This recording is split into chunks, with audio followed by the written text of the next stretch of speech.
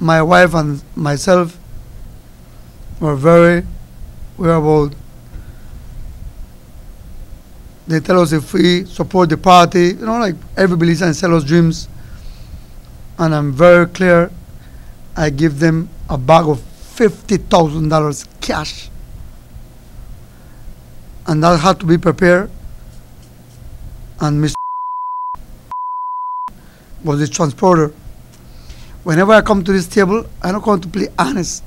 I'm going to open my mouth and I know the risk that I'm running. But things have to be said, Jules, because the politicians are doing what they do best. We, the citizens, have to do what we do best, and it's defend ourselves. Whose vehicles, whose buses was burned down at the port of Belize? Each one of my bus valued at $40,000.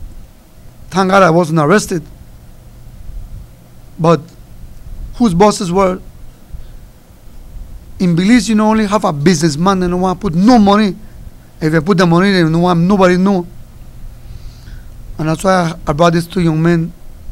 We need to break that tradition where we help them govern our country. They don't govern our country. They run our country hot and hotter than before. And then we say, shut up with the lament that we're sorry that we did this. I'm not sorry that I did anything. I did help the PUP financially.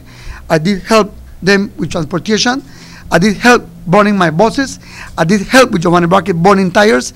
I did my job as a citizen as oppositions to make sure the other government was in power to do the right thing.